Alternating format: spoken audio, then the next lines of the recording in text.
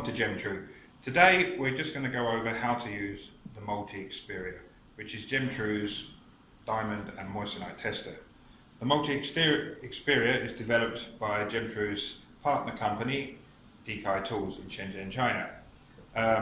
It's been on the market now for a couple of years. It's the final tester of a range of testers that have been produced by Dikai Tools, and it's a very good tester. Without blowing our own trumpet, we feel that it's a very good tester. Why is it a very good tester? It's pretty indestructible.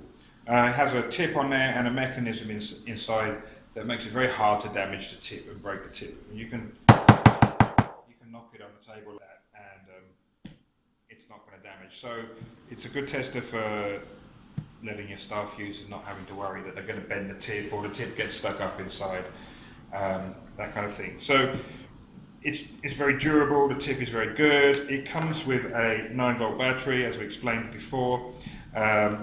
So it's a good battery. When buying a battery, as I've explained before, make sure you buy a good quality alkaline battery. Don't buy a piece of rubbish, a fake one or a cheap one. Buy a branded name alkaline battery, 9-volt. So this tester is main purpose is for testing diamond and moissanite. It does have an added function to pick out sapphire and ruby, just to alert you that it's not a diamond, you've got a sapphire in there or a ruby in there. And it also has the test for metal alert if you're touching any of the metal area on jewellery. So if you're testing mounted stones, you can pick that up. I'll explain that more in a moment. Okay, so this tester has a UV function. It has a UV light built in the front for fluorescence of UV, and that's an added extra. To turn that on, you've got 3 positions. You've got on, center off, and over the rear here UV. So to use the UV function just as a UV torch, it's the correct wavelength for fluorescence of diamonds. I will do another video on just to give you a quick example of what to look for in fluorescence of diamonds. It's quite straightforward, quite simple. It's just a useful extra tool in the front there. To turn it off, you switch it back to the center position. Now, when it's in the UV position, you can't use it as a tester. It's not combined. Switch it over to the on position, and it comes on, and you get a red flashing light. Now, when you get this red flashing light, if it's flashing at a slow speed like this, it's just testing the room temperature and the environment. It's setting up the tester ready for testing. It takes about 18 seconds, which is the right time. Any shorter, you don't get a stable setup. So when it's green, it's ready to go. If it flashed red very, very fast, then you need to change the battery, and that's explained in the instructions. So I'm just going to switch it back off before we do any testing and explain something really important with any tester. Is the tips are made from copper, and the copper tarnishes. So if you haven't been using this for a while, then you do need to clean the tip. And the way to do that is to use normal plain paper. And we supply a cleaning pad in the set, and basically you take off the cap, holding the test as so, and you just for 10 seconds shine up the end of a tip. Using plain paper, smooth plain paper, like the cleaning pad we give you. This cleans off any muck, tarnishing, grease, dirt or anything. You shouldn't use a cloth, you shouldn't blow on it, you shouldn't get it moist or anything like that. Just clean it up like that on a piece of plain paper, that's all you need. Okay, the next step before you do any testing is to clean your stones. This is really important, and you should use a lint-free cloth. Stones get greasy, they get muck on them, flick on them, dust, heat from your fingers, all sorts of things. So when cleaning them, just clean them off. You can put the loose stones in a loose stone plate here, loose stone tray that's supplied in the case. And your loose jewellery, just clean up the stone, make sure there's nothing on it, using a lint-free cloth or a tissue that doesn't have any flick or anything on it, it's okay. Try not to handle the stones too much with your fingers because of the grease and heat transfer to the stones. The stones are very good conductors of heat. They'll take in the heat, and if the temperature of the heat is too hot, the temperature of a stone is too hot, then you'll get a false reading. Okay, so we'll turn the tester back on, and we've got to wait for this startup time. When testing with this tester, it's essential that you hold this silver area here.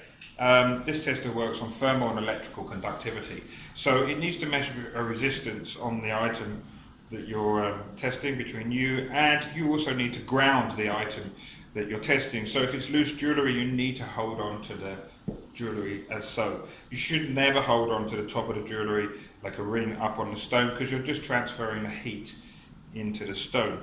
And if it's mounted stone, hold it back here. Don't hold it up here. If it's loose stones, use a loose stone plate or loose stone tray, and always put one finger on the stone like that, on the plate like that, to ground it when you're testing. Now, you don't have to do this. People say you don't have to do this, and it does work if you don't do it, but it's good to do it, because what happens is sometimes it needs that ground to get a good reading, especially on a moissanite sometimes. So always ground what you're testing with your other hand. Never hold the tester on the front with your fingers around the tip as well. One, you're not holding the grounding, the testing area plate here at the front, and two, you're transferring heat into the tip, and inside here is a lot of technology, sensors, etc., connected to this copper tip. So you're transferring heat through the plastic into there, which will cause you false readings. Okay, moving on. So we'll start with a mounted stone. Before we do, I'll just explain the colours. So you've got diamond is blue, moissanite is green. It will light up, this whole area will light up green, not just the starting colour green. Diamond is blue, this whole area will light up blue. Red is if you get sapphire, it's a warning light. If you get a sapphire and a ruby in there, you can put them aside, And then you've got this metal alert. Now, most people know what this is, but for those who don't, if you're testing a stone and you accidentally touch the metal, because you've got poor eyesight, then you can stop immediately, because if you don't have this metal alert and you keep pressing on the metal, this will heat up the metal and therefore heat up the stone, and then when you do eventually get onto the stone, you'll get a false reading. And this is what confuses a lot of people with testing, is holding the tester on items too long, holding it with your fingers too much, not cleaning the stones ready, not cleaning the tip properly, and not holding the tester properly. All of these things will cause issues while testing. So if you can follow this guide and be patient and keep things clean, and don't hold loose stones in your fingers, use good tweezers if you can't hold them in the stone plate. If you've got a piece of jewellery with lots of stones mounted, small stones mounted, and it's too small like an earring, use a pair of tweezers to hold it. You take away the heat from the stone area. So there we go. So let's do a quick test to show you how it works. So I'm going to start with a diamond here, and there you go. So it'll always flash red first while it's taking the reading. If the stone's heated, it'll stay red for a lot longer before it goes blue, and that means the stone's too hot, so you need to let it cool. I'll give you an example of that in a moment, but let's just go back and do a quick, there you go. So I touched the metal, I touched the mounting of the ring there, so there you go, on the diamond. I could jump straight over here to a ruby. Sorry, that's a moissanite, not a ruby. The ruby's at the back here. So there's a ruby. Again, no sound, it's just a warning light. It doesn't matter how many lights you get, it's just to let you know, whoop, that's a ruby, or here's a sapphire. Whoop, that's a sapphire. Best put that aside or check it. And then back over to the moissanite, and then over to this other diamond. So there's no waiting time. You can jump from stone to stone, providing everything's clean and you're holding the tester and using it as instructed. Now let me give you an example of what happens when you heat a stone. So there are many ways to heat a stone. You can hold it with your finger. So here you go, look, the test is quick, okay? No, sorry, touch the metal. Okay, so the test is quick. But if I hold it here and I keep testing it, okay, which a lot of people do, they're like, oh, look, it's a diamond, yeah, look, and they don't stop, and they just keep testing, and I keep testing, and I keep testing, and they say, you try, and someone else has a go, and then they get on it. And now you see that red, look, it can't read the stone. It's way too hot. So if it's a continuous red like that, it's not a ruby or a sapphire. If you're sure that this is a diamond and you want to check. Now, that'll cool down if I put it on the metal. A good way to see if it's too hot is use the inside of your wrist. Using the inside of your wrist, this is really hot, this stone actually, I've really heated it up. So this put it down on the stone plate there, and that will draw the heat out of the stone. If for the first time you touch a diamond and it goes red and doesn't test blue, it could well be a sapphire, you know. But if you think, well, that is a diamond, I know that's a diamond, clean the stone with a cloth, let it cool, make sure the tip is clean of the tester, and then test again. And you should get the blue light. And as it starts to cool down, a little bit longer, it's too hot. Also, for CZ, everyone asks me, what does it do on CZ? Can it test CZ? No, it can't. CZ has no thermoelectrical conductivity. So when you put it on CZ, it's like putting it on a piece of glass. I don't have any here with me. I don't have any CZ or glass, but it'll do nothing. It'll just be like it is now, ready to start. It will be like touching it on this board. It won't do anything. So that's it really. Let's just see if we can test this hot stone again, just to give you an example. There you go. So the stone cooled down. I placed it on the metal plate, which draws the heat out. And there you go, it's fine again. So there it is. That's the Gemtrue Multi Experior. That's how to use it. And as I've explained before, you can purchase this on our website at gemtrue.com.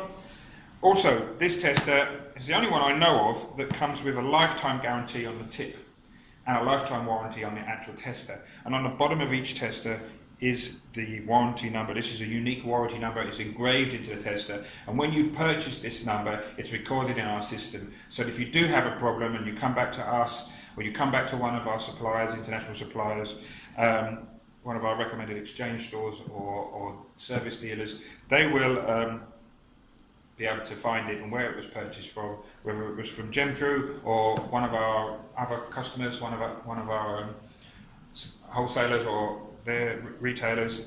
They'll be able to trace it back to us and offer you a replacement, and of course we'll compensate them. So there you go, that's how it goes. Again, just a quick reminder, $295 US from gemtrue.com. That includes free shipping internationally, anywhere you are, and that should come within 4 to 5 working days. You can go on the website, all our contact details are there, gemtrue.com. You can get hold of us on WhatsApp there, our email is on there, and also you can Skype us on there too. We accept all major credit cards and PayPal. So if you have any questions and need to know any more, you can find us at gemtrue.com, or you can leave comments down below. Okay, well, thank you very much for watching, and there'll be more to come.